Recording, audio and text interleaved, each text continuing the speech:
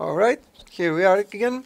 Today we're going to be seeing a casting between a match between Fritzler and Tomatello, both top level players in this tournament. Together with me I have Sam as my co-caster. Hello Sam. Hi there. And we'll try to make some interesting commentary and hope to see an interesting game in process. So Sam, tell us a bit about you. Where are you from? I'm from the UK. All right. West Midlands. We have a pretty big netrunner scene over here. All right. Lots of people playing it, so it's a good environment. They're a little filled with Wayland decks at the minute, so as if that changes. As is this tournament, as you can see, half the players on both US and Europe are playing Wayland Criminals decks. Yes, I imagine that would be the case. This is why I'm completely rooting for Fritzler, because I'm a wizard player. because he's a wizard player. He's unique in this tournament, I think, and he's actually doing fairly well. That's really good. I play wizard myself, so it's good to see him get this far. Yeah. It's I really think that many people put him down for no reason. Because they always say, "Oh, I put all these viruses, and noise would have been better." For sure. Yeah. So they don't realize that Wizard is playing a completely different kind of game. Exactly. Yeah. I feel like what Wizard is trying to do, he doesn't even need to use his ability to be effective. What he needs to do is to say to the corp, if you don't protect your assets with ice, you're going to lose them. Yeah. Many people say the corp ends up has to draw more ice than they would normally have to do, just to protect those assets. Absolutely. And not use them at all. And if you consider that many players say, "Oh, how many times did you use your wizard ability?" That's not the point, because how many times did the court was too scared to waste a card on the play? Play a pad campaign. Yeah. Exactly. That's exactly what I found. I have a few decks where wizard is a hard counter, for example, because I play only with assets, and he just completely cramps my style. Yeah. He seems to do extremely well against House Bioroid, I've found, because of their reliance on things like Adonis campaigns and money generation. And assuming you use the fixed strength Anarch breakers, you can really easily get through. On the other hand, he's not that good against Wayland, because they play with a lot of operations. Sure. Yeah, and no assets. Exactly. Well, they have the occasional melans, but everybody can trust that. So that's the problem. Against, I think, Hasbauer and NBN, he does best. Yes, yeah. I think that's true. All right. So we're seeing a pretty decent start from the corporation with Data Raven, smart play on the headquarters, and Tollbooth. Tollbooth, he probably won't be able to res, or maybe he will. The problem is that I've seen Fritzler's deck before, and it's a very, very nasty deck with, or rather yet, I'd let you see it for yourself. But you'll see soon enough that that Data Raven is going to get parasited as soon as possible. I imagine it would do. Although I think the Tollbooth on R&D is actually quite a smart play, because, having not seen his deck, I don't know if he's running medium, but one of the easiest ways to shut down medium is putting a Tollbooth on there. Yeah. The economic cost of trying to get through it is just too much to make medium runs. But we're going to see a Parasite first thing on that Data Raven. I assume we see a Cyber Feeder plus Parasite immediately. Or maybe another run on R&D, we'll see how he's going to play it. But I'm almost certain we're going to see a Parasite coming into play this turn.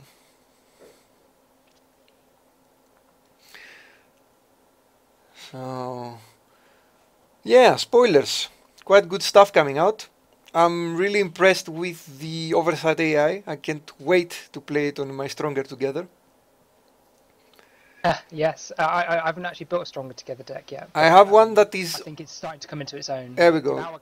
There's the Parasite coming down now. There it is. So yeah, here comes Data Raven. I mean, Parasite on Data Raven. So yeah, the Oversight AI, I have a Stronger Together deck that is almost there. It's pretty decent, even with E3 against me. But it lacks something, and I think Oversight AI is that something that I'm lacking. Plus the new agenda that removes 2 clicks. That's going to make Itzy so good. I think that's a very versatile agenda as well, because Yeah. it's not forfeit after scoring, is it? You can forfeit at any time. Exactly. Make them lose. So Yeah. I have so many plans for that agenda. I'm going to put it at least 3 different decks now. Play it after they after they pass your Data Raven. Play it after they hit a snare. Play it after you encounter an Itchy. It's so versatile. It's just the only problem is it's only 1 point. So you're going to have to put a lot more agendas in your deck. Yes, yeah. I mean, I was watching your game where you were playing the MBN deck. That is designed to punish people for getting tags. Yeah. And I was thinking that agenda would be really yes. good in it, except for the fact that it would increase your agenda count by a fair margin. So yeah, that's exactly the problem. I'm already in that deck. I'm already struggling with the amount of cards I have, and I'm really not sure if I can actually fit that card in. I think I can't, because I would have to actually take out tag punishment, which actually defeats the point of the deck. Yeah, exactly. But it's an easy way to get tags to stick. Not so much. My problem was not so much getting tags to stick in the deck. I mean, you can make them not be able to remove a tag for 1 turn, maybe. But usually they don't get to avoid attacks from Data Ravens. I mean, they can obviously go through the Data Raven once.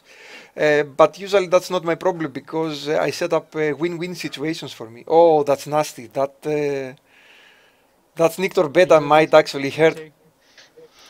You seeing Fritzler's hand? Yes, yeah. Just saw it. He just threw that Sneakdot Beta, which is... Actually, if he actually goes with that Sneakdot Beta, he may get snared, and that's going to be very bad. So I'm curious to see how he'll play it. Fritzl is a very, very careful player, so I really doubt he's actually going to play it now. I'm suspecting he's going to make sure he has economic advantage and stuff to avoid dying randomly, and then start running. I think for sure Wizard does need to be played a lot more carefully than Noise. Are you sure? I think so. Yeah, I found him. I mean, assuming you're comparing the standard Wizard build to the standard Noise build, in which Noise just tries to overload the court with viruses. Noise doesn't need to play very carefully, because all he cares about is getting his viruses down as fast as possible and making the corp spend money along the way. But Wizard, if Wizard starts to lose hemorrhage programs, he can really take some hits. Archer is the worst thing for a Wizard to deal with, I've found. Well, because it's just well out of reach of Mimic. I think we'll see him playing that. Yeah, I was about to say he's going to play the Data Sucker, and then get the credit. I've learned to read Fritzler like a book. Is aim to kill that Data Raven ASAP, I guess, is the... Well, he does. He's not in a hurry at the moment. He's just going to let that Data Raven expire by itself. And maybe if he'll try to run if the corporation decides to wipe viruses. So I'm suspecting he'll keep that imp in his hand until the corporation wipes the viruses, and then just play it. And perhaps start running HQ and see how it goes. But yeah, the Wizard, I guess you have a point. He does play a bit more careful because he doesn't have the recklessness of Noise. He can just play the viruses and just go for the glory run in the archives. And it is indeed very much the way Fritzler is playing. There was a game, one of the games I casted from him, where his opponent had something like 4 agendas in their hand, and Fritzler would just not run his hand because he was playing it very, very safe. He would prefer to steal the agenda from the floor than run a hand, even though he had seen almost no agendas. That's one of the things, because the fixed strength and outbreakers, once you have things like Ice Cover and Data Sucker in play, are so strong in terms of you can run so economically with them. Getting through, code gates for free, getting through every barrier for 1. Yeah. Mimic is the only thing that really costs you anything. You can really hit those remotes hard as soon as an agenda goes down. But it does mean he's kind of vulnerable to fast advance because of that. Yeah, but I don't think Wizard is the kind of guy who is not so much against fast advance, because he can trust your Sansans. He can. Yes, that's what I try to do.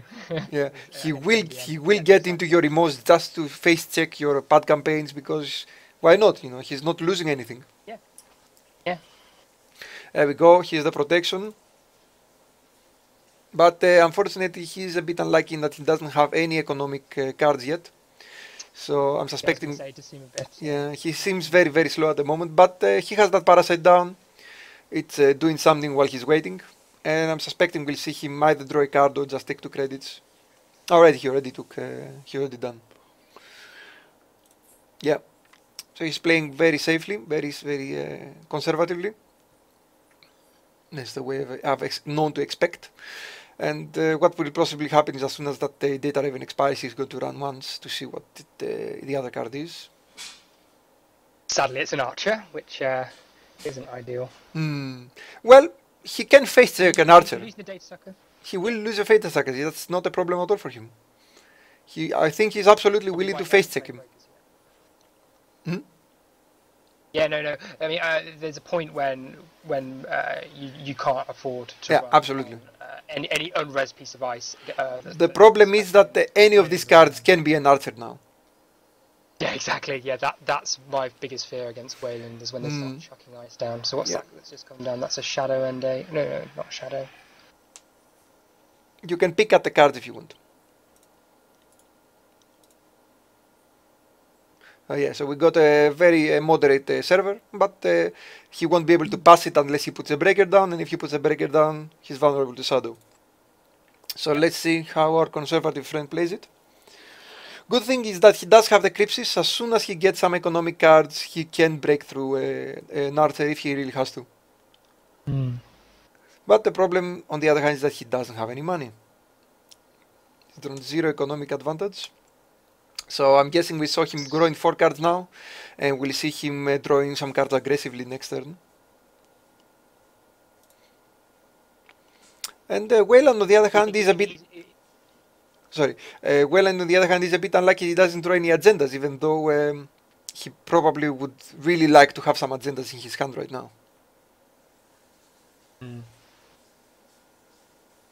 Let's see if he's going to put a trap down. What I really like to do is put my snares along with my important upgrades. In which case, if they decide to, just check what I'm putting there, I may lose my my corporate troubleshooter, but they get a forest full of snare. Yeah. Though against criminal, I will generally always keep them in hand just as a threat. But this is the cleverness of having a sneak door beater in a non-criminal deck, is you probably won't leave that snare in hand. Yeah. The game, thus exposing your Yeah. On the other hand, you can see here now, I'm really sure the Wayland is thinking hard about wiping viruses, which is what Fritzler is expecting at the moment. That's why he decided to just take credits. And I think the Wayland will do it, because he doesn't want Archer to be the only thing protecting his HQ. And because it's a one-trick pony, yeah, he will be forced to raise it to stop the wizard, and it's not going to do as much damage as he would like to. Although, would it be necessary for him to raise the archer? If he plays Imp, if he plays Imp, I expect he would, because unless he hits the snare, everything else it's going to be very painful to. Yeah, there we go. So he wiped the viruses, which gives Frizzler another turn to find those economic cards that he's looking for.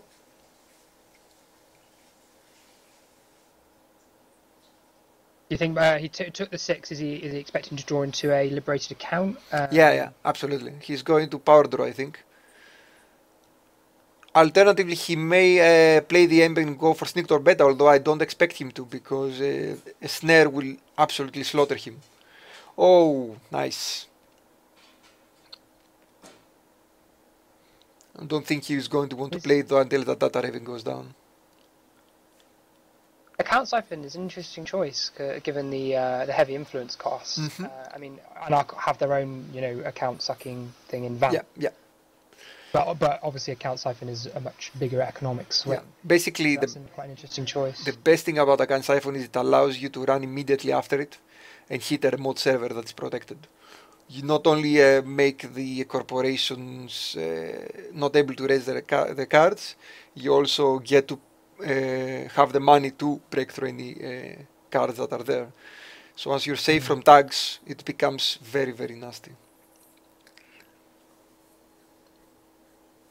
I do remember one time when I did Account Siphon a corp down to 0 money. I ran on a remote server that had 2 unres pieces of ice. First one was a pop-up window. Second one was an ice wall. So that was annoying.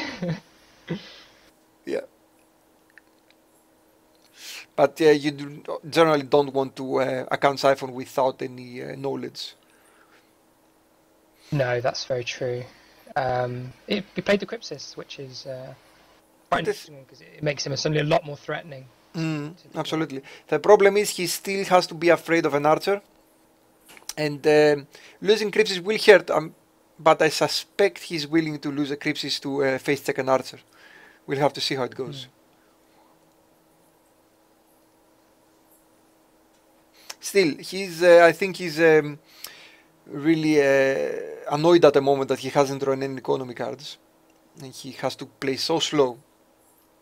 It is a huge game changer. I found that in my wizard deck is whether or not I draw into my economy early on, because they chain together so well, using your liberated accounts to power more liberated accounts, and you end up with very significant economic advantage by the end of it if you draw them quickly. Tomatello goes for a draw. He's looking for those agendas. He's saying, okay, it is time to proceed. He has the economic advantage. So I think he's planning to get down that hostile takeover next turn and play it. I wouldn't be surprised if he actually plays that corporate troubleshooter now.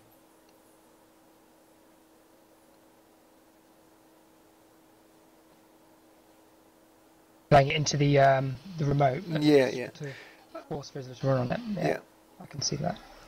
It will give also the fear of having an archer in that remote, which might actually be a good bluff because it might make a frizzler around the central and hit the archer there. Let's see how she plays. I do expect that wizard will just slowly advance, slowly just draw more cards and ignore the corporation for the moment.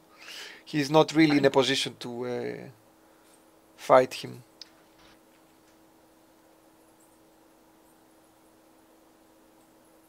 Yeah, he played the Hadrians. Which is interesting because you obviously won't have the credits to res that for a while. No, he's obviously he has enough to raise the other two, so he's not worried about it. Though they're well within Crypsis' range, so... Oh, he's going to go to raise it next turn. Yeah, it's a decent play, I don't think Fritzl is going to run it though. I think he's just going to let it go. Yeah. I mean, I would let it go. Because I think as Wizard it's fairly easy to swing games in your favour once you've got your whole book going, given that a corp can have all the money in the world, but when you can get through their ice for cheaper than it takes them to res it. Yeah, and once you get those extra bad publicity plus another cyber feeder or so, we're going to see a ridiculous amount of runs. Oh no, I'm expecting I think he's going to run. He's going to run on the HQ. No, R&D. Okay, fair enough. He's going on R&D. Yeah, I don't think he can't raise anyway, so he's just going to check it. Yeah, he wanted the corporation to raise the R&D and be able then to run the remote cipher chip. Yeah, wanted him to res it to get the cash, possibly preventing the agenda being scored. But But Tomatello cannot raise anyway. We cannot see it, no. We can manually look at the deck, but it's not so important. Yeah. If it's something important, we'll see.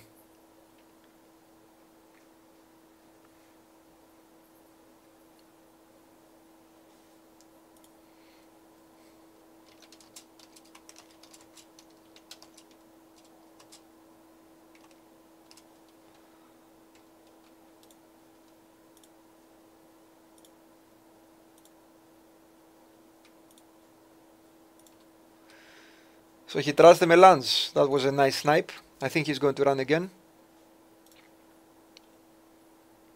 Definitely think that would be the best thing to do, because now that he knows that the Corp possibly can't res that piece of ice, possibly thinking it is a toll booth, that's what I would be thinking. Even if he hits a snare, he can clear the attack next turn. So it's not a big deal. And it gives him... The big thing is the data sucker counter, I think, because every data sucker counter puts him closer to being able to break through an archer much more cheaply than he would be able to otherwise. Alternatively, he could play the imp and then run again, but it's much more dangerous in case you hit a snare then. Yeah, that's true.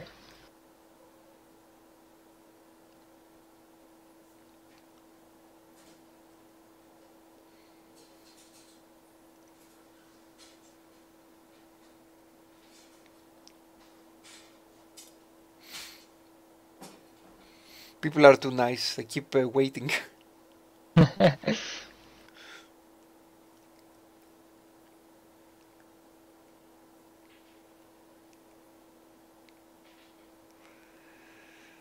So, he trusted Corporal Troubleshooter. That was a very good use of Wizard's ability at the moment, yeah? He spent just 3 credits, and he got 2 data sucker tokens, and he trusts some good cards.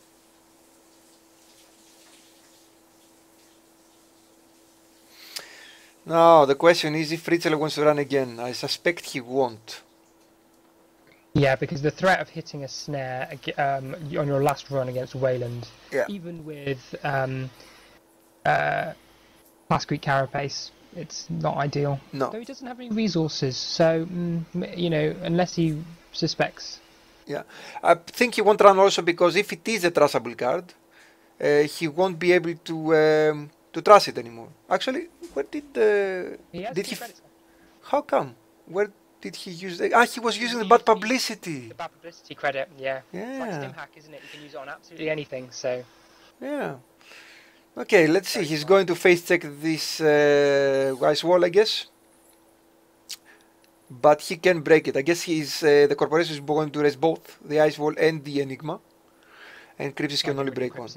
Yeah, he can break both of them if he really needs to, but then he's going to lose the Crypsis. So I'm suspecting he won't. But he does so that he is willing to lose both his stuff. Actually, no, he's not, because can Crypsis break an archer now? The archer will go down to 4 strength. He has 3 credits, 2 credits to spend. Fast 4, 6. It will give him. He needs 4. I think he has enough. Yeah, he has enough to cancel an archer subroutines. So he's not worried about an archer at the moment. He has just enough to break everything except the money making, which he doesn't care. Of course, it's 2 small eyes, so that's going to instead just wipe the viruses from Crypsis. Oh, nice play there. He just wanted to waste his money. He's not even worried about... he's not even trying to check the next card. Though with the corpse sitting there on 4 credits, perfect amount for an archer as that last card. So that might have been something he was thinking of. Yeah, probably. He can't break an enigma and an archer, so he's, as you said, he's playing it very, very conservatively. So we're going to see that second hostile takeover being scored, which will allow that toll booth to be raised. But then again, with 2 with 2 bad publicity, that toll booth is not as strong as it used to be. That's very true, yeah. But then there was also the fact that now, you know, there's potential for 2 archers to be rezzed. Yeah, absolutely. Point agenda's down. So, absolutely. He has to be very careful. Yeah.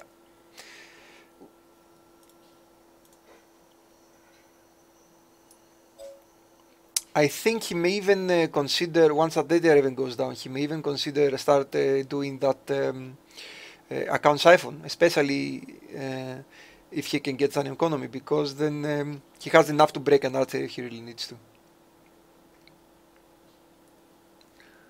The problem will be, of course, the data raven. That data raven needs to go down. Do you feel like the corp is likely to clear viruses? I think he will. It depends on how many agendas he draws, but I'm fairly certain he may actually clear them now, just to avoid losing his data raven next turn without having to raise archer. But then again, if he does that, he's going to lose. He still has an agenda down, which is problematic. So we're probably going to see him score it. Let's see. No, he's waiting for an agenda in his hand so he can replace it immediately. All right. What I'm expecting we'll see now is maybe an R&D run to force the corporation to raise something, and maybe then an HQ run. We'll see. Very good play there, but by the corporation, he's not rushing into it at all. Most players would just take that hostile takeover. I think believing there is a good choice, because it still makes the. I mean, it does several things. It says that there is very possibly an archer on this server, and I want you to hit it. Mm-hmm. And I'm leaving that agenda in there on the assumption that you'll hit it. Or it says it's not an agenda at all, don't bother running on it, and the runner has to figure out those it is, and obviously it's neither, it's a bluff. So. Mm.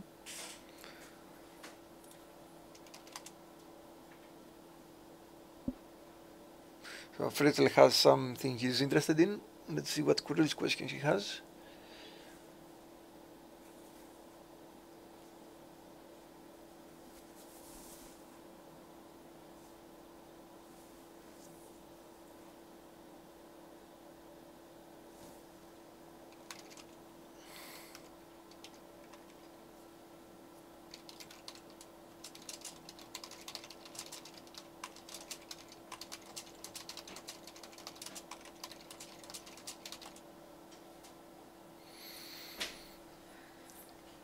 Yeah, it's a classic question. Same with Tollbooth. Somewhat confused by the fact though that with an Ice Carver, of course, because you encounter it at the reduced strength, that could kill off a thing before any of its when encountered. Yes, yes, correct. A lot of people sort of confuse the two. All to do with the paid abilities timing, isn't it?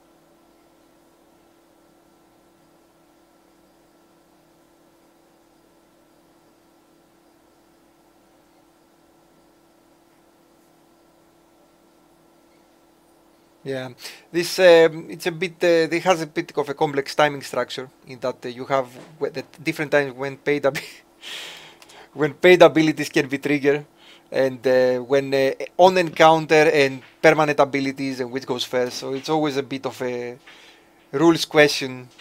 Okay, so let's see if we're going to see that archer now. I suspect we will, but I think we will. Yeah. But I'm not sure. I'm not sure. There's not a lot he can actually see there, but there, we're going to see it. He has just enough to break through without taking any damage. He's just going to let him get those 2 credits.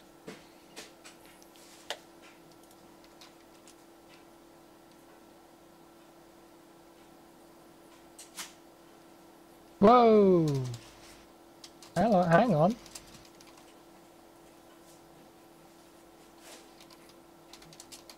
Very overzealous corp there.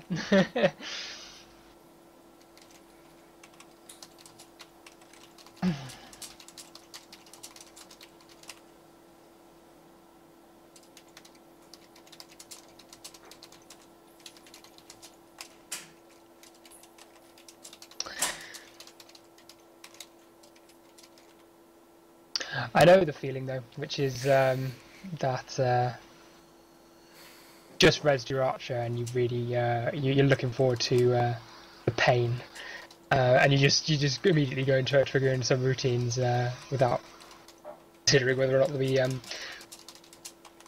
it's a lot easier to do online than it is.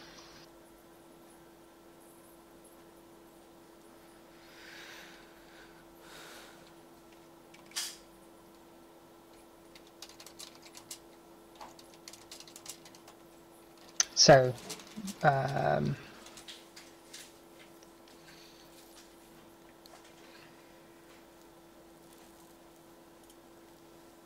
Frizzler has 6 credits to spend on this run. He can reduce the archer to strength 4. Exactly. So Then he has the 4 credits to boost the strength of Crypsis. One bad publicity, then, one Cyber Feeder. He has just enough not to get anything trust. Yeah, I think is probably what he's going to be aiming for there. Exactly. He doesn't. He's going to doesn't care about anything, right?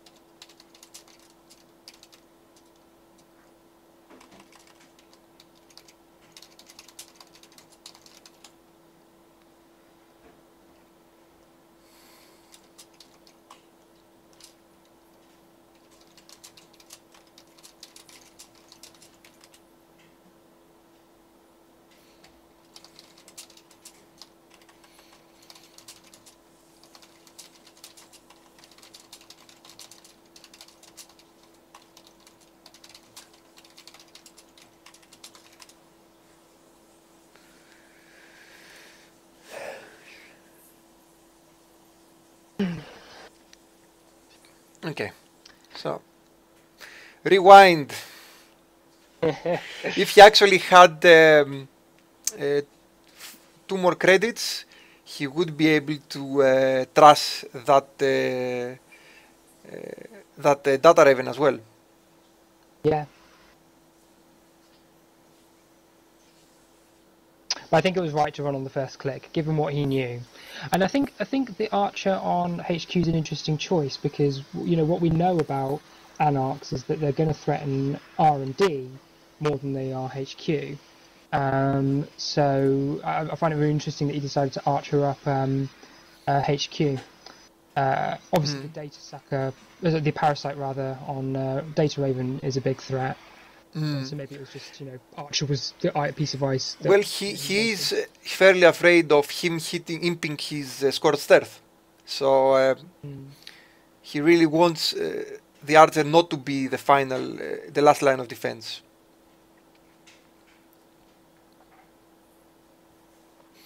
You can expand the chat window, by the way, in case you want to. It's a bit tricky to find the spot.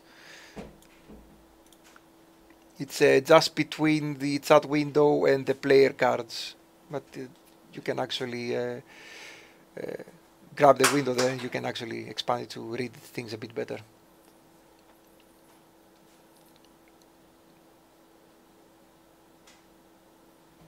I see.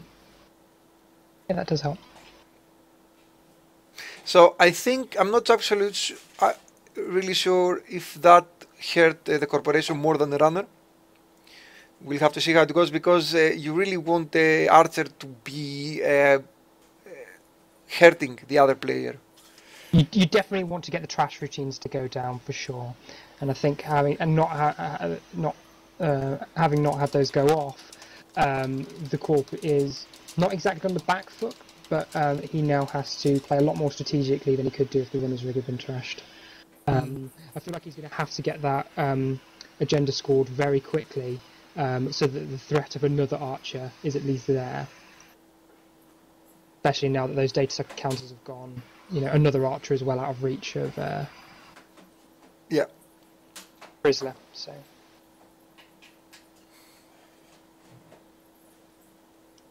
Frizzler was actually by accident having just enough to avoid an Archer to the face. Yeah. Had he had 1 less credit, 2 less credits would have been not so much more than 1 less credit, because 1 less credit would have taken his Crypsis away. But as it was, he just lost nothing, and he saw that Archer, which is going to be quite powerful.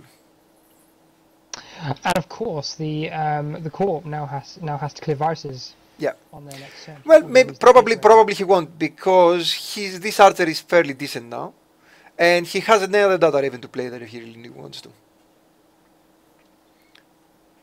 What I'm suspecting we'll see. The same turn, so he does leave HQ potentially open.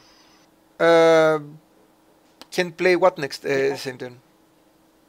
I mean, he won't be able to play Data Raven on the same turn. No, but it's not wide open because there's an archer there. It's his frizzler on. I'm just interested if he could get through that archer on the next turn if he wanted to. Nah, no way, no how. There's no way he can get it through, and even if he could, he won't probably do it because there's no point. The cost to break through an archer just to see one card in HQ is just not good. What I'm suspecting we'll see score that second hostile takeover and play the agenda directly into that server, which will threaten another archer and thus probably make Fritzer avoid running that server. And if he does run that server, he still has that Hadrian's.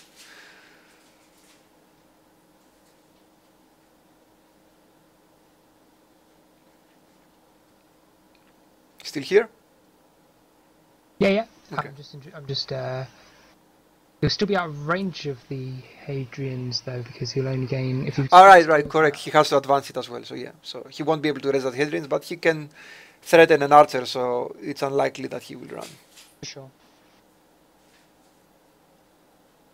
Although it might be actually be a decent play to just run naked and see if you can actually face check an archer, because at worst you just lose the Crypsis. So it's a tricky situation. Very risky players might actually take the option to do it. Losing just one Crypsis for to see an archer is not a bad deal.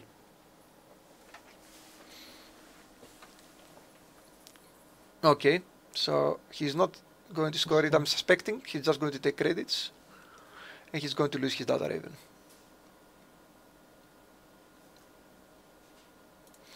Poor Fritzl is still penniless, still hasn't found any source of income in this game. But even with that, he's done very well, I think. Yeah. That run, that perfectly costed run actually helped him.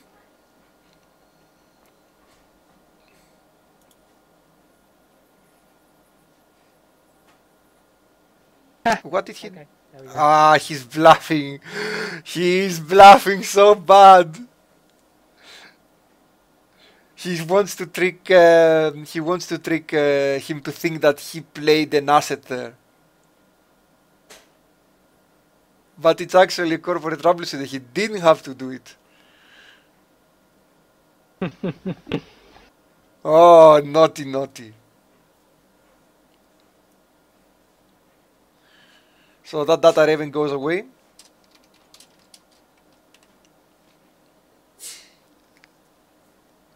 There we go. Let's see if Fritzl took the bait. It will be interesting to see. This is where well, it's not a big bait. It's not a horrible situation because it's only one card that advanced, so Fritzl can probably afford to wait to see if it's advanced or not. I think it might. That's generally what I would do.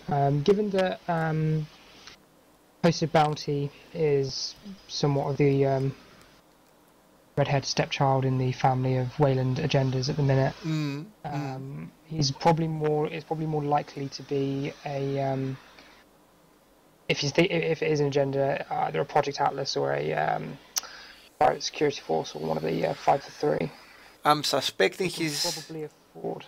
I'm suspecting what now Fritzl is thinking is whether he wants to deja vu that parasite on the archer.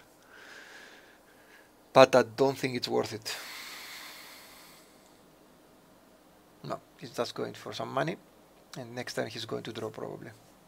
Or even run. We'll see how it goes. It's actually quite surprising. I'm used to Fritz always drawing cards. And it's funny to see him just staying with what he has and not actually trying to draw more. Does he need more? That's the question.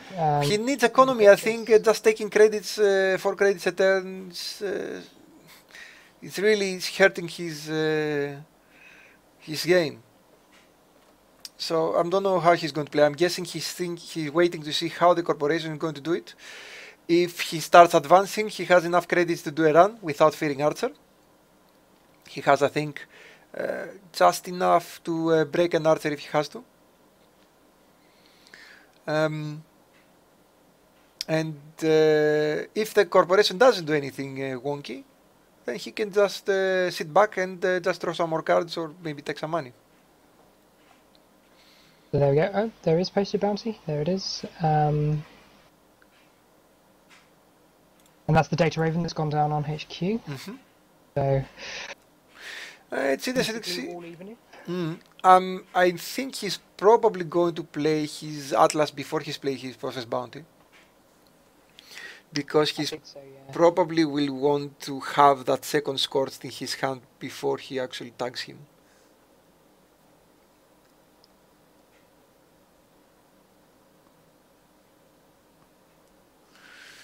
But it's tricky. Both of them are without any economy. So it's going to be tricky to see how both can actually get it. And now Fritzl has 2 extra bad publicity tokens a turn. So, okay, let's see. He's going to advance once, I think. Yeah, there we go. He advanced once. And his bluff didn't work. Fritzl didn't take the bait. I'm pretty sure he's willing to lose that posted bounty in order to keep his Atlas.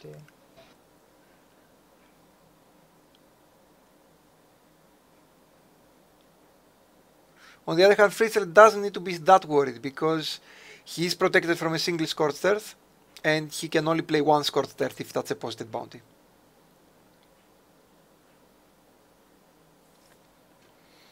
Nope, he's probably going to run. Let's see if he's going to run R&D first.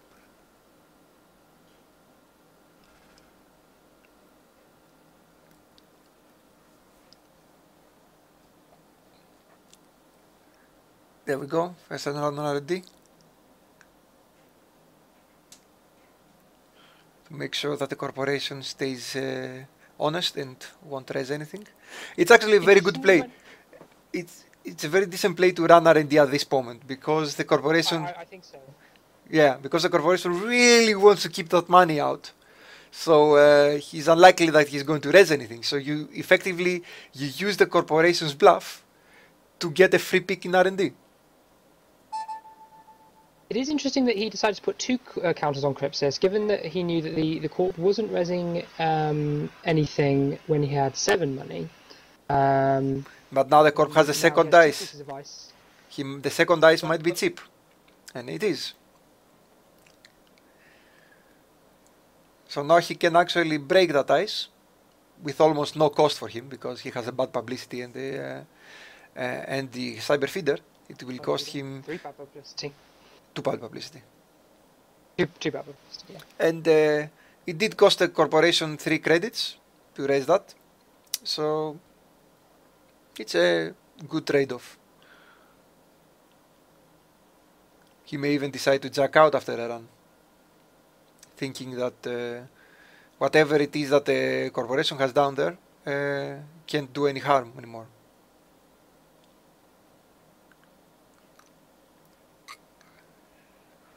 There we go. So breaking that for free, if you ignore the virus token.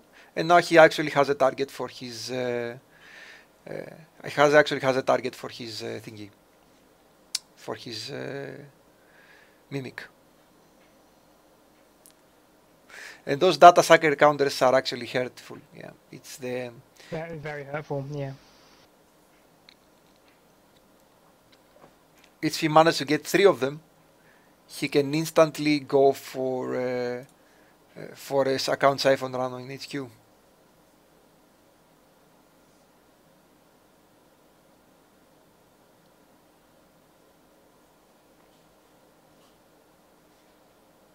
The number of credits he has at the minute is actually quite scary for the Corp. 3. No, the Frizzler's the amount of credits he has puts cryptos 7. within range of 7 credits. And he does not have to be afraid of an archer at the moment, yeah? So he can run that server and just face check whatever it is. Of course, he's going to be rebuffed by the ice wall if he does. But still. I almost think it was. Do you think it was a good idea to res the shadow there? Because debatable. He probably didn't want the runner to just get a free run over there. But it's almost a free run for Frizzler anyway. Given no, because now Frizzler has to think about running that remote, and he doesn't have the data sucker token anymore, and he has one less virus. Don't forget that he still loses the virus from Crypsis, which might be just as important. If he didn't raise it, Frizzler would get a free look in R&D, and he would probably not run the server. But so now that he has no archer threat, that was my thinking. Yeah, it's, I don't know, Frizzler, if he had the money, if he didn't spend anything for that Crypsis, he could actually break a Crypsis, an archer. It's too bad publicity plus 1 data sucker plus 7 credits and 1 data sucker token. It would cost him 9 if he used the data sucker, or 10 if he didn't, and still not get any damage from it. So again, the archer wouldn't have been that nasty. And that's the whole point of archer. You want him to be nasty. Mm. Of course, you can also use him for economic disadvantage, but you're slowing down your own game. There we go. So Frizzler is prepared to just let the corporation score that agenda, and I would do the same, because even if it is what you call it, even if it is a posted bounty, he can barely do anything with it, and he will be penniless afterwards. So I'm guessing the corporation knows this, and he's just going to take money this turn. That posted bounty is very safe in that server at the moment, as far as the runner knows.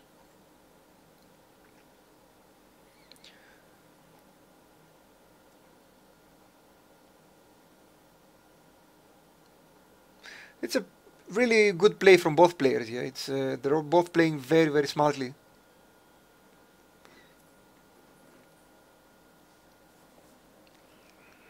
So how many rounds is this into the tournament? This is the 6th round. So after this round ends, we know who is in the last final 16 and who has won the Swiss tournament. I think for Europe, I think Marvolio has already won it, because I think he's completely undefeated until now. I think he's lost like a few games, but no matches yet. Yeah. And I think he played with Frizzler, and if I remember correctly, both won with their corporations. It was actually quite interesting to see. Very good plays from both sides. It wasn't just bad luck, but quite interesting.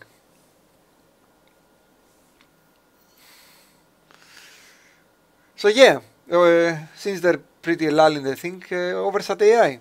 It's card I'm really planning to use to boost up my Hasbioid Stronger Together deck, as I think having a first turn Janus is just terrifying. Yeah, definitely the threat of that is very strong. Do you think? Do you think what? Go on. No, go on. Do you think that Hourglass is also going to see Stronger Together decks?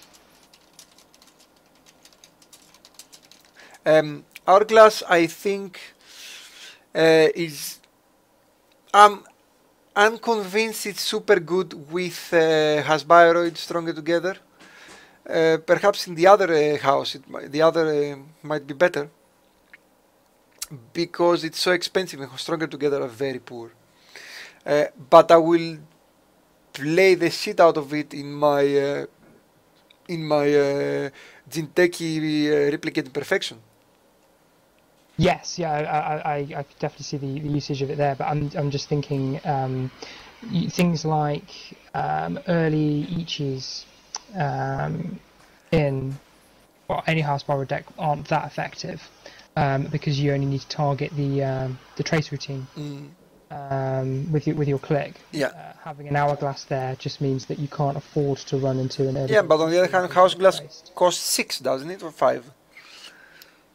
I believe it's 5 for 4 strength. Yeah, it's very expensive as well. It is very expensive. And I really, I wouldn't want so much to play an Hourglass as my last card, because any other card I play in front of it is going to be waste. If it's a Bioroid, they can just go through both cards without problem.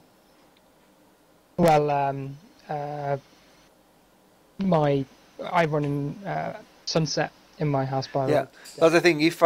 Because all of it is the design of ice is the most important thing. Yeah, I have a Sunset. I had the Sunset in my ST deck. Didn't work that well, but I only had one. So what I think we'll see is indeed more. We'll see more ST, more Sunsets in Has Bioroid decks now. I'm actually curious why he chose to do that. He can actually break that with he can easily break that with his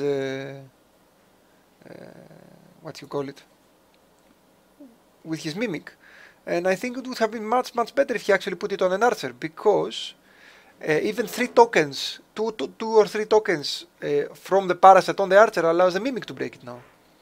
Mm-hmm. So the corporation is forced to either clear Virus every 3 turn, or allow his Archer to be bypassed by a Mimic. So I'm really curious why he chose to do that. I really didn't like that move, to tell you the truth.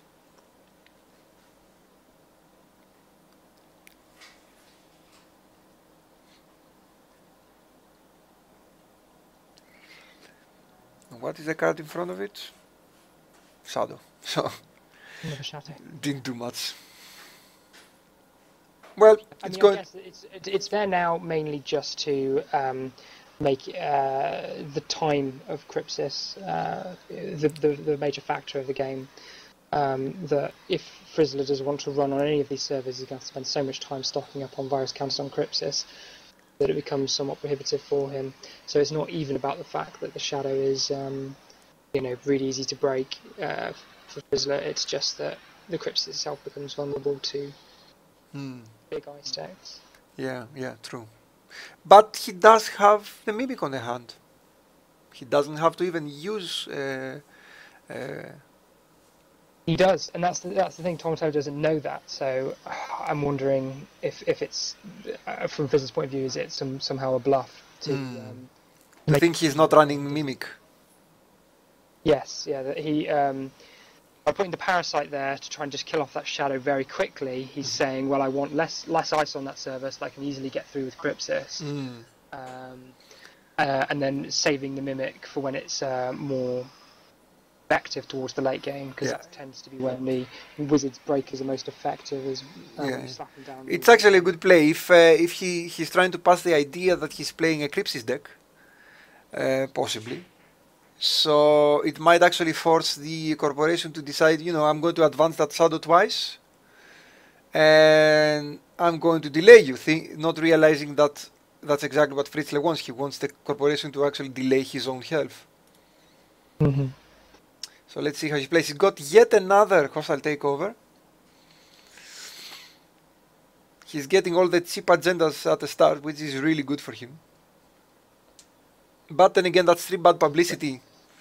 Every bad publicity is going to just continue to hurt him. That's exactly. More than he knows at the minute, because he hasn't seen any of the fixed strength breakers, which I think is where bad publicity really shines. Yeah. And strength cheap breakers. You really want the last hostile takeover. You really want it at the end of the game. But it seems he's going to go for the money. There we go. I can see why he did that, but I think that play there is really going to hurt him, and he's going to realise it.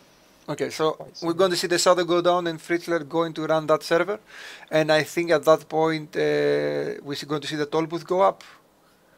Possibly, possibly not, because if he does raise that toll booth, he can't protect his remote, so probably not. I think we're going to see the second shadow go up, and Fritz is just going to break it and go through. But let's see how they play it.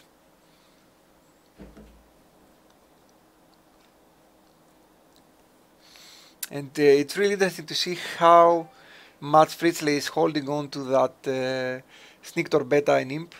He really wants them as the last moment. Probably he's waiting for his Jin first, which is perfect for a Sneaktor host. Does he run Nerve Agents? Because I can see that... is Nerve Agents in Cyber Exodus or not? It is in Cyber Exodus, yeah. So he can't. Oh, it's not legal for the tournament, is No. it? Okay. There we go. So run an R&D, and if he raises that Archer, it's going to be cheap, but he probably wants to waste that Viruses from Crypsis. But you will really have to start seeing the corporation sweating about those bad publicity now. Because Fritzler can just run infinitely without almost any costs. I mean, my late game wizard deck consists of a Spinal Modem and 2 Cyber Feeders. Frizzler already has that, basically, with his current setup. Yeah, so yeah. That's quite scary. Yeah.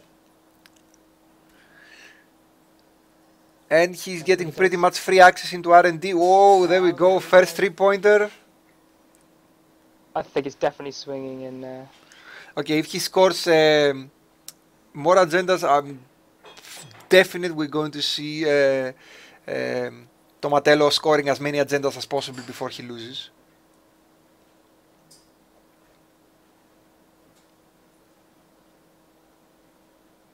But Fritz says... How have you found... Sorry, go on. Right, go on. How have you found that in terms of the games that you've spectated? Do you find that the mentality of the tournament, such that you have to score as many gender points? Yeah, absolutely, absolutely. Do players make deliberately sort of dubious choices because they know they're going to lose? Yeah, yeah. Just to get those. Extra points? I've seen the games where the other player scored 1 point, and the runner basically went berserk. Yeah, he was completely careless, trying to get the corporation from scoring even 1 point. And because he was so careless, he actually managed to allow the corporation to score that point. Yeah. There was a situation where the corporation had 4 cards in his hand, but the runner just kept running R&D over and over, hoping to just snipe whatever he could. And once we told him after the game, the corporation had 4 cards in his hand at one point, you could have totally annihilated him with 0 points. He was like, no!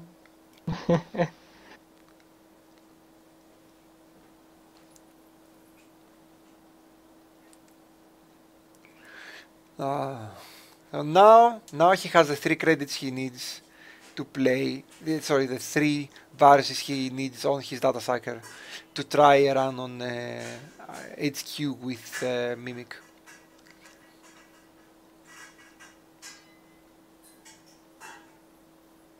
There you go. I suspect he's going to play that on his R&D.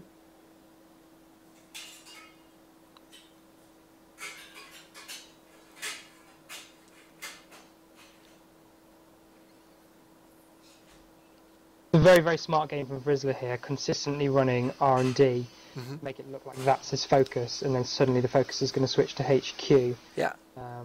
And assuming Tomatello doesn't draw any more beefy ice, puts Frizzler in a strong position. Although, one thing we have forgotten so far in the past few minutes, that snare is in hand. So, yeah. It can hurt, but it cannot kill unless the corporation manages to both draw as another Scorched Earth and a Beanstalk royalties, I believe. Because even if he managed to fire off that snare, he won't have any money to follow Scorched Earth. And that is if the runner doesn't clear tags immediately for some reason.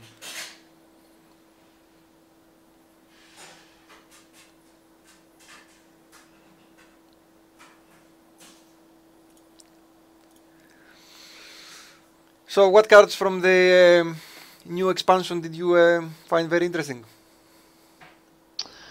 I'll have to bring them up actually. Just make sure you won't close the game.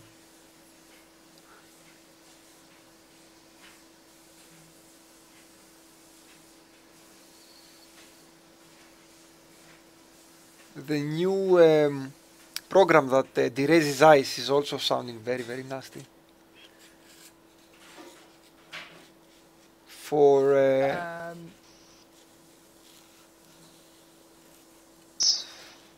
is that the criminal one? I think so, yeah. Crescento or something like that. Crescentis. Yeah. That's Yeah, going to. no, that is very strong. That is so powerful. It's going to be an absolute credit denial. Oh, you brought a toll booth. I pay 7 and then I remove it.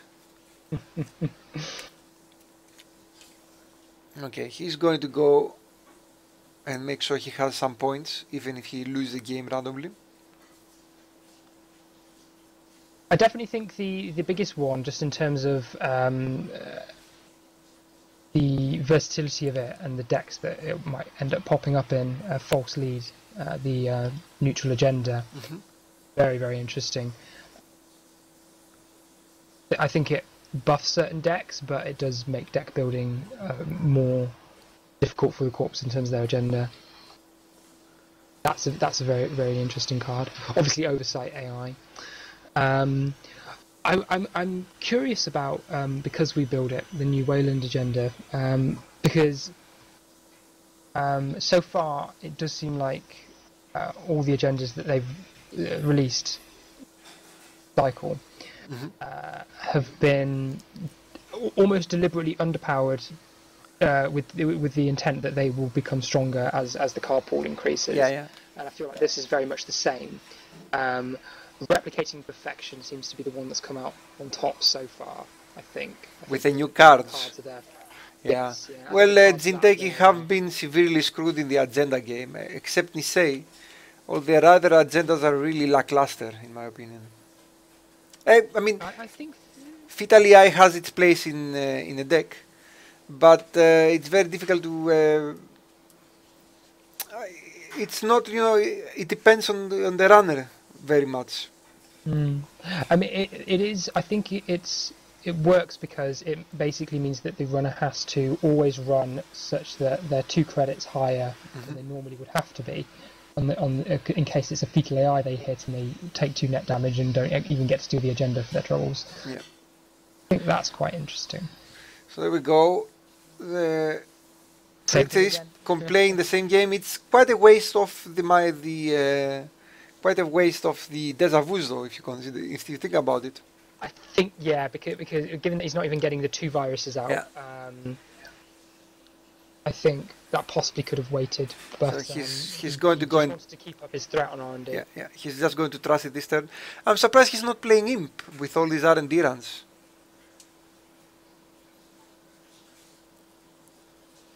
Maybe he'll play it next turn. We'll see.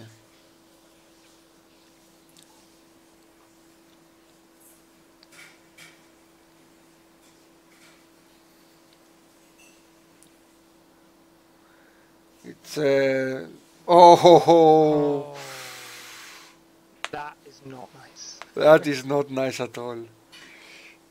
I can't tell if Tomatello is enjoying his slow demise or if he's really frustrated.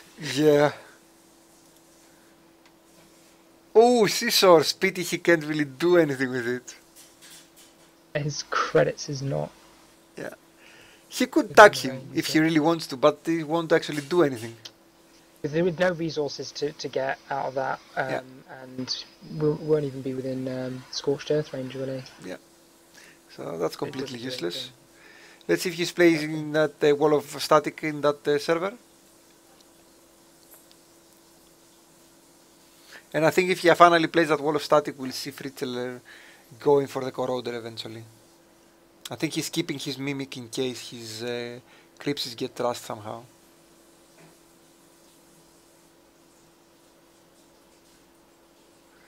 But imagine how bad, how nasty fritzler would have been if he actually had 2 parasites by now. He would have completely annihilated poor Tomatello.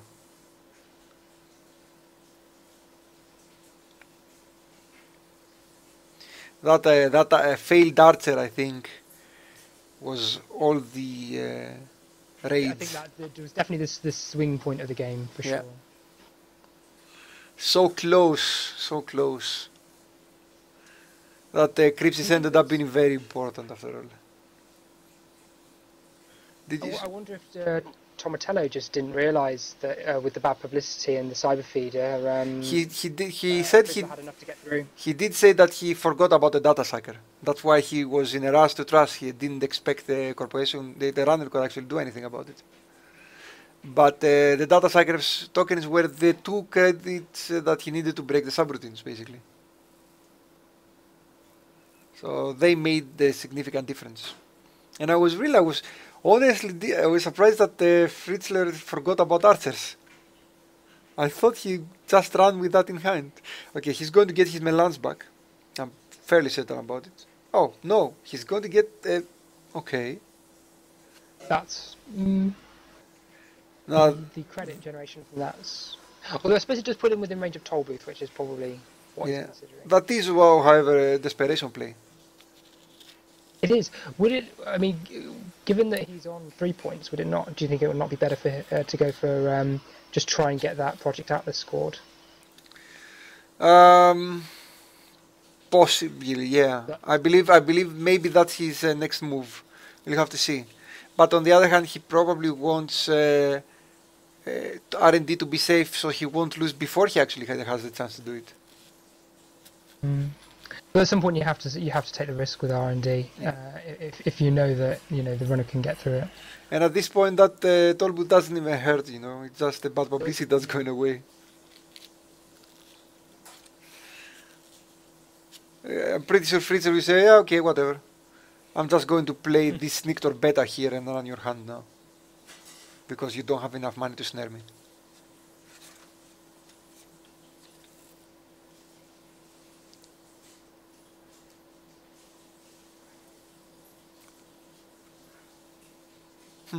I thought he really didn't consider that the tollbooth because it's so expensive, and he wanted the money for other things. I mean, if he didn't have those 8 credits, he wouldn't have been able to raise those archers and his remotes and whatever. Okay, now, if Fritzler breaks off the run, plays down that Snictor, takes a credit, plays down the Snictor beta and runs, he can actually hit a snare without a problem.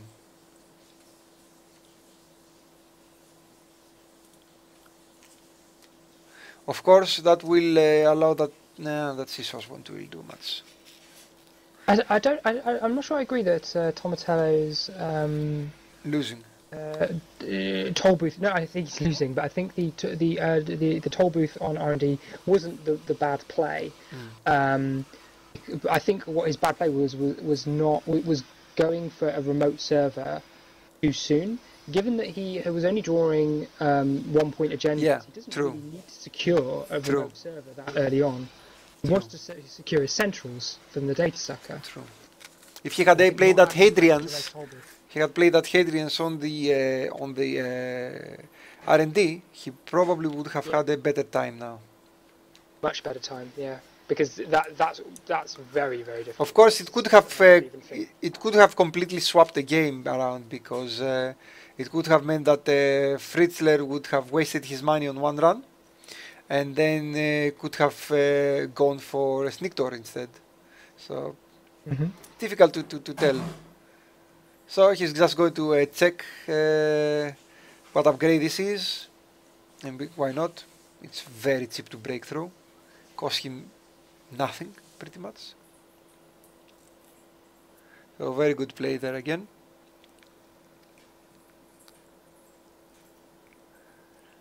That wall of ice is going to be annoying.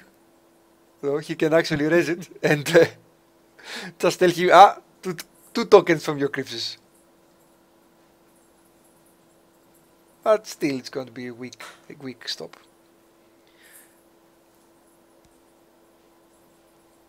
That's the thing. All he needs now is to just slow Frizzler down just enough to secure that Project Atlas, because that could be enough to secure him the win overall. I mean, 7 points to 6 is nothing to be ashamed of going into your second game. Yeah, no, not at all.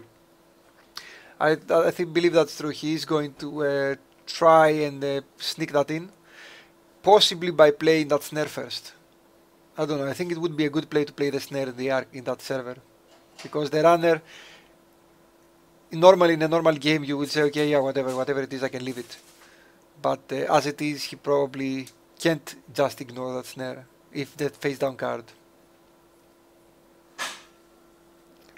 So you could actually, if you have the credit, you could actually make him walk into a snare.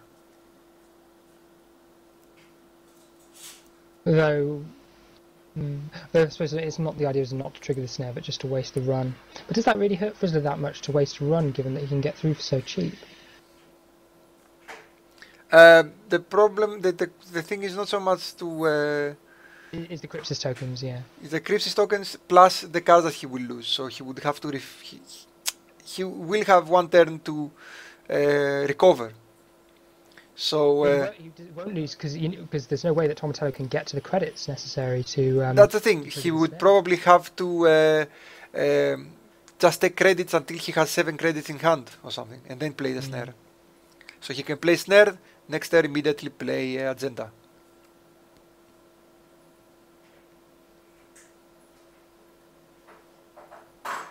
Interesting play there from frizzler. He decided to just use data sucker tokens to avoid paying anything, so he can keep all his money.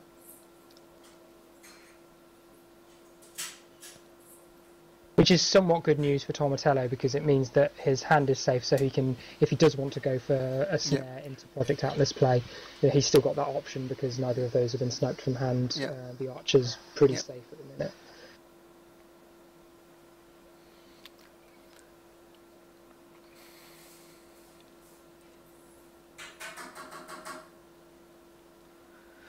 Alright, let's see how he's playing it. Marcadus is decent, but of course he can't really use. I'm suggesting, I suspect he's going to take 3 credits, discard the C-source.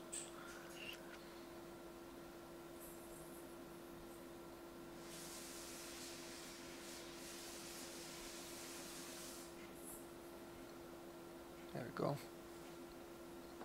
And now also, I'm almost suspecting that frizzler might even check that archives. Why not? He gets a data sucker out of it. He can keep the corporation honest. Oh, those bad publicities are really paying for themselves now.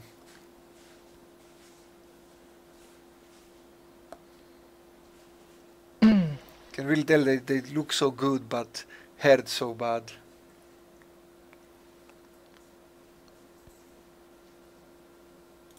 Yeah, it is. I mean, I very rarely play Wayland, so I haven't sort of got the feel of hostile takeovers down yet. But I do feel like, you know, that the bad publicity against certain decks is going to hurt you so much more than the credits burst you get. Yeah. Against other types of decks, the credit burst is enough. I think I would rather get hostile takeovers in the mid game, to tell you the truth. In the mid game, when you have some archers down, and you can boost your economy without completely ruining your late game or your tempo, or giving your opponents a lot of tempo, they're much better than the start. Many people just play them willy-nilly at the start, but they can hurt you so bad. You said that one of my first games of Netrunner, Turn 1 Corporation plays a hostile takeover and scores it immediately. My response is to install a medium and then run HQ, hit 2 snares and die. One of my first Netrunner games, that one. I guess you thought, oh, this game is so bad. No, I was like, let's do that again. That was fun. Yeah, many people are turned off at the start because they may play a runner, or they may play a corporation and the runner can just run its R&D 3 times and win, and they say, oh, this game is all about luck, it's crap, it's whatever. Or they may get seesaw scorched earth third turn or something, and just give up. So it's a game that your first games can really give you a bad impression overall. One of the games that I love comparing this to, do you know Twilight Struggle? The one with the Cold War thing. The Cold War, yeah, the US versus Yeah, USSR. yeah. I know. I played it once. I love that game. Really? I didn't like it at all. I played it once. I played it once and I was really not impressed. The way that I see it is that because in that game the USSR very much sets the tempo of the game, and it's kind of the same. The runner is able to set the tempo of many games in Netrunner with their abilities to, depending on how they can run, what servers they can run on. Yeah. Very much set the tempo of the game. And I've often found it's good for new players to play Corporation first and lose, so that they can understand why they lost. Because if they play runner and they don't know how to run, they'll just lose and feel like they got really screwed over. But as a corp, because you know everything, you kind of see where it is you lost and learn a lot from it. I often advise that new players play corp first. We see some increased tempo in this game as well. Both players got some money out. Certainly got some money. Question is, how can the Wayland exploit this money? He's definitely now within range of this, assuming this is what he wants to go for. But I think it's probably his best players to try and get that project Atlas scored. But whether or not he possibly wants to... I really think he should actually play that snare down and hope and see if Fritzler is willing to take the bait. I think Fritzler might even run that server with a Steam hack then, and will hurt so bad to lose 4 cards in one hit.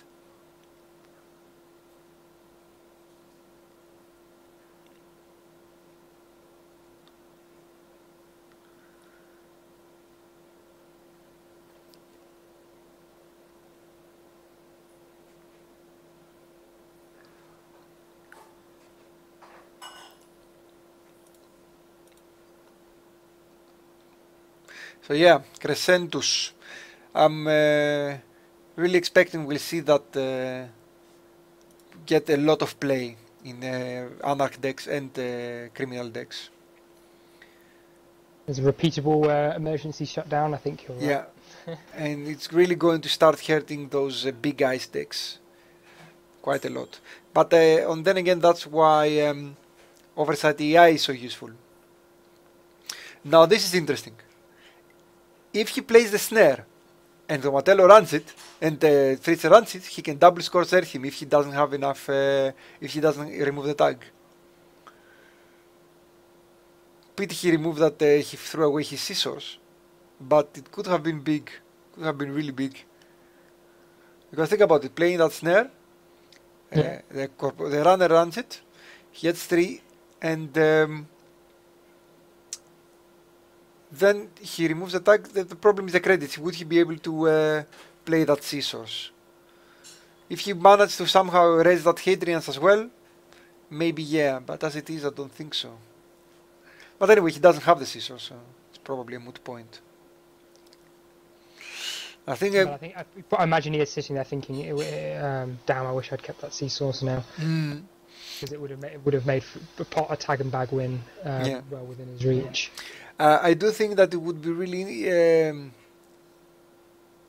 interesting here if he can somehow get the runner to spend a lot of credits and then play a snare, which would force the runner to run it out of desperation, maybe with a Steam hack, and actually hurt him quite a bit. But it's not meant to be. Let's see how it goes.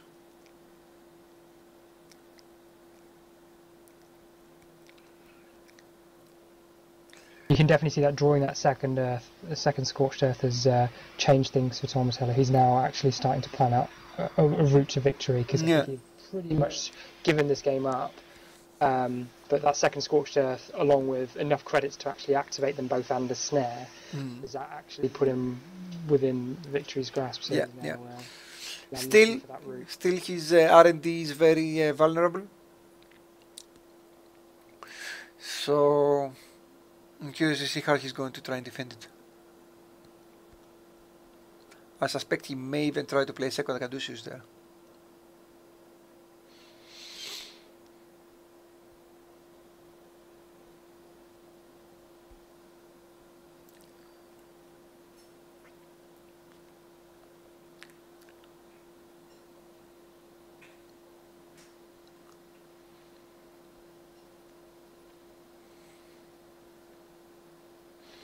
Quite a long game. Both players are very thoughtful about their actions.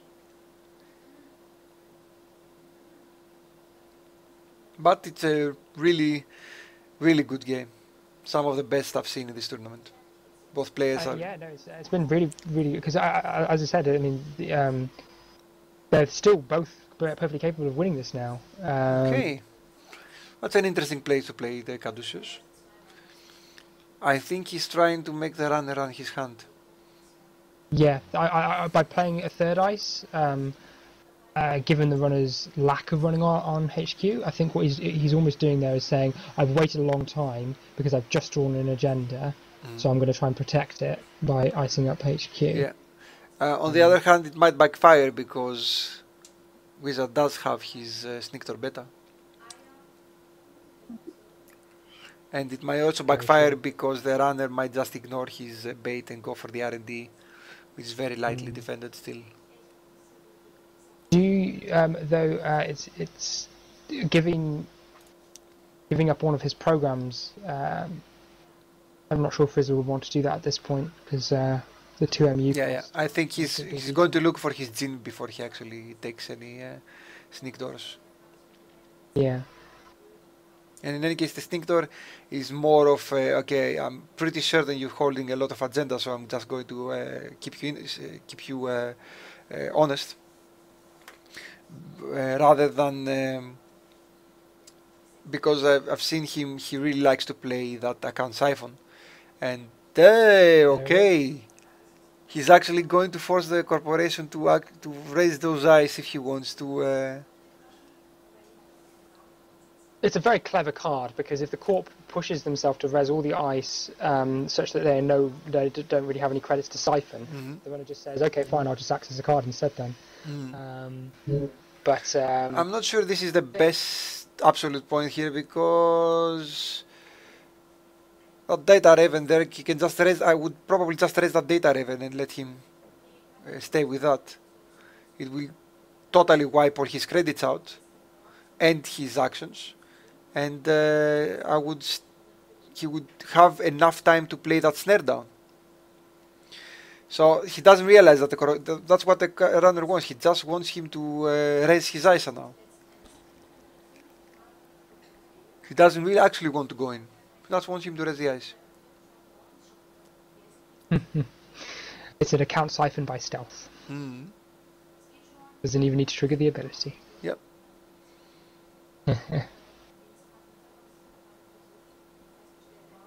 So, interesting play there. He kept all his money to make sure he can still pass through that archer if the corporation declines to raise that Data Raven. So what will happen now is the corporation is going to raise the Data Raven and the runner is going to jack out. So, done.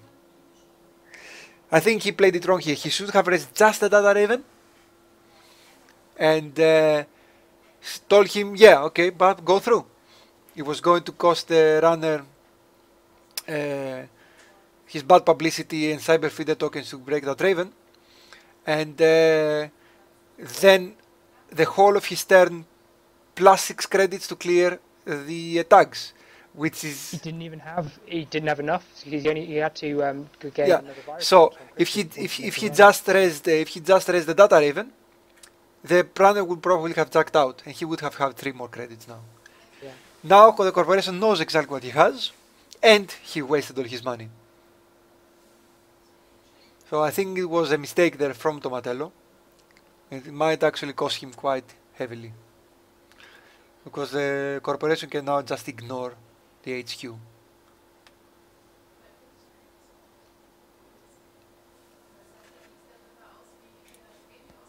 There we go. Here come the money. All the money cards. Yeah. Let's see if he's going to discard the imp. He's already discarded 1 though, and he's lost 2 of his deja vus. So if he wants to keep that, although I guess given his current MU, he's probably more concerned. I think he might even discard that Steam hack. He has enough money to be able to keep it, to not need it. And that imp might become very useful. No, he's discarded the money. Okay. I'm surprised he didn't discard the Soul Gamble.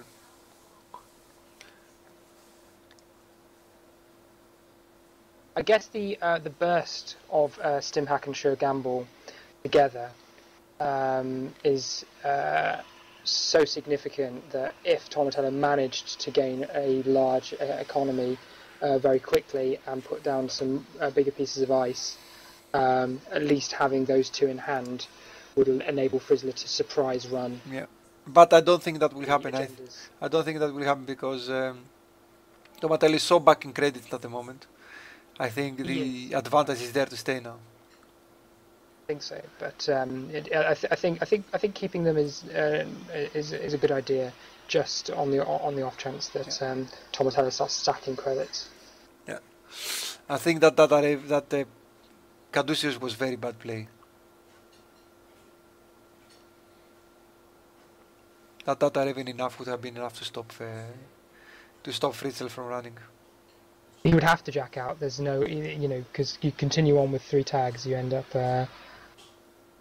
You end up not tagged, but with no money. He would break out immediately if he passed the data raven for some reason. Yeah. If he actually took the tag, I don't think he would actually do that. He would just jack out immediately. There's no way he would do it because he wouldn't be able to break. Actually, he would be able to break the archer, and then with the money from the siphon, remove all his tags. But he would be left with 4 credits or something. So, still good. Well, he'd still have 1. He'd have 1 tag left over for. No, because he ran with his first action. So. Because he had run with his second action because he had to put a counter on Crypsis. All right. Okay, I didn't realize that. Yeah, that even then would have been more than enough to stop him. Okay, so that was even worse play. I thought that he ran with his first. No, yeah, you're right. The Data Raven res would have been the best thing and keep some of that money back.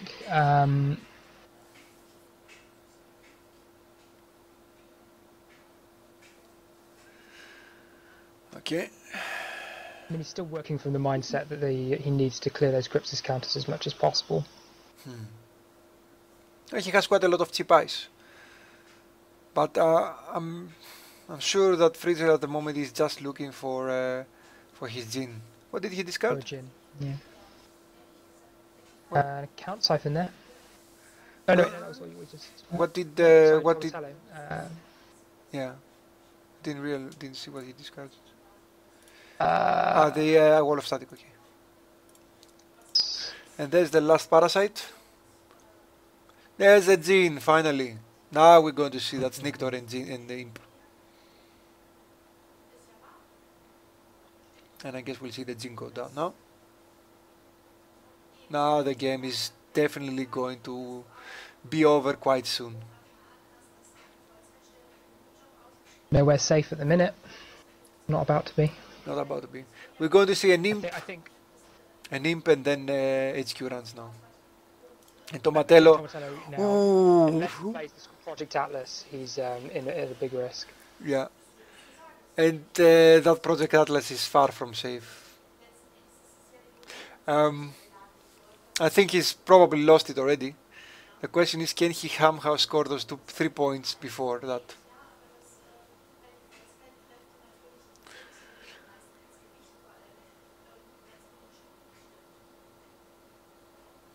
The beginning of the end for poor doomed Tomatello. As you can only use the imp once per turn, I think the best play for him would be to install that snare.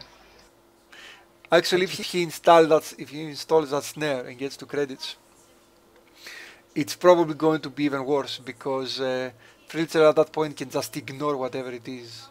Run 2 times on HQ, and if it's not what he wants, which is probably going to be, run that remote.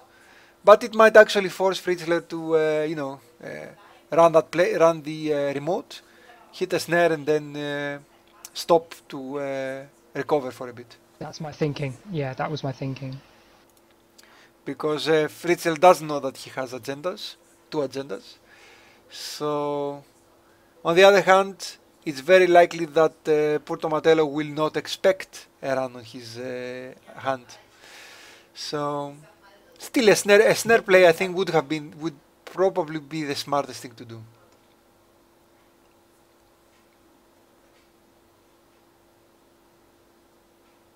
Try and trick Fritzler to waste 1 turn there. But I don't think even that would help you, because Fritzler will run it, hit that snare, and even if he takes a turn to recover, what then? What can Tomatello do? He can play another card there after the snare, but next turn Fritzler can just run again. He won't have the money to raise the Hadrians. And Fritzl only needs 1 virus token to break through. So I think Tomatello is between a rock and a hard place at the moment. He really is, and he does. The hard part is that Prison now has the ability to threaten every single server. Yeah. And Tomatello doesn't know it. And if he's sitting there thinking that his hand is the safest place, he's about to be proved very wrong. Yeah. So he has to do something kind of brave and kind of weird, I think, in order to potentially draw Frizzler away from the HQ, and he would do it without even knowing that he was doing it. You know what might? I think the snare is the safest. What could even actually work if he just plays an agenda and advances it twice?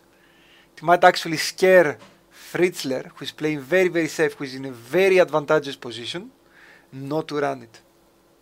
Yeah, no, that you're very, very true. And if it was the priority requisition, he get out of that. What's he got down? Oh, he could get the Hadrian's Wall out for free. Yeah, that would be an amazing play. If he True, he probably will still lose, but you know what would be amazing? If he plays that priority requisition, advances it twice, and then Fritzler says, okay, fuck that noise, I'm not going to risk my game to face check a June bug, and he just says, okay, I'm going to run HQ and hit a snare. And then it's going to be... Hey? Could very well happen. I can see that happening. Let's see how Tomatello is going to think about it. It's this game is so, because now that the corporation is in such a disadvantage, is going to the place of risky plays. The corporation can afford to take riskier plays, and the runner can usually wants to play safer just in case he loses randomly. But I think he might not want to play that. He might not want to play that priority, because if the runner hits a snare, he won't be able to raise that priority. So he might want instead to play the Atlas and advance it twice, and then if a runner hits a snare, he can still finish advancing the Atlas.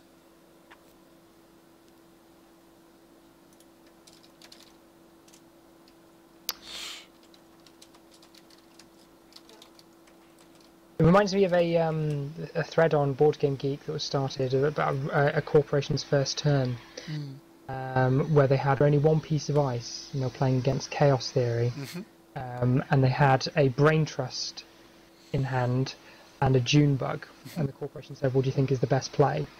I said, I think what you'd have to do is play the Brain Trust and advance it twice, because I don't think Chaos Theory is going to run on a server.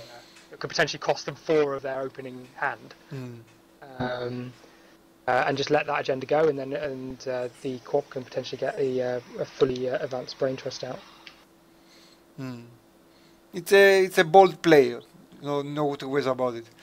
Problem is, I get the feeling that people are starting to turn around and go instead. Oh, he played the first turn to advanced card. I'm just going to check it because he thinks that I think that he thinks that I think. So Yeah. I actually had a guy. I was playing goddamn Jinteki, replicating perfection. I put down a card and advance it twice. He doesn't run it. Next turn, I advance it to 4 cards. He's 4 advancement. He runs it. I'm like, are you suicidal? What the shit? It wasn't a Junebug, yeah? It was a PSF. And he just ran it without the infiltration, without nothing. He said, oh, I expected that if it was a trap, you wouldn't advance it to 4. I was like, of course I would. But he was playing, really, that player won against me because he was just playing suicidally. I was thinking, no, he's just going to be afraid to run a 4 advanced card. Yeah, I just run it. If I lose, I lose. 50-50, whatever. No, he's not going to go for the brave play. He's thinking his hand is secure. No, he did play the snare. Okay, that is.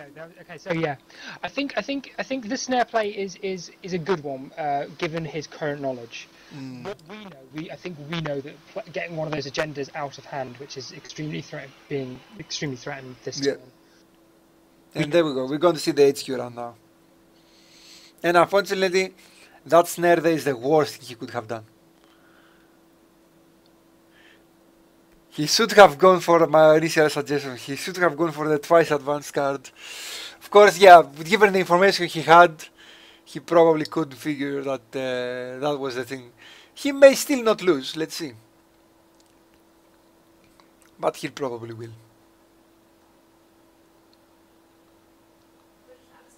There we go. And there it is.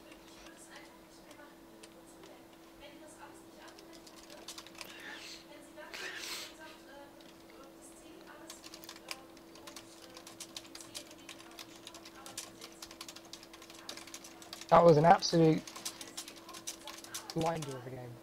Fantastic stuff. Yeah.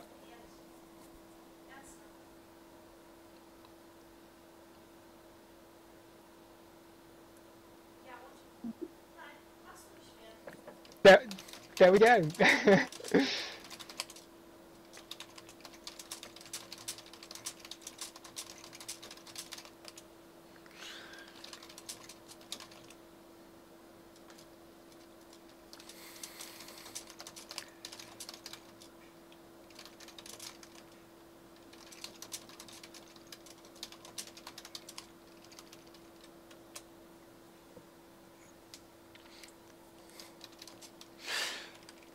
Oh man.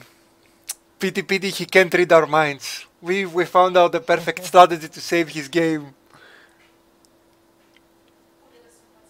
Because I mean that Hadrian's Wall could have been enough. I mean he would have to get lucky with Frizzler not hitting his agendas with the sneak door beater, but that's almost a guaranteed 3 points. I think you can get out of that, and then potentially score another win.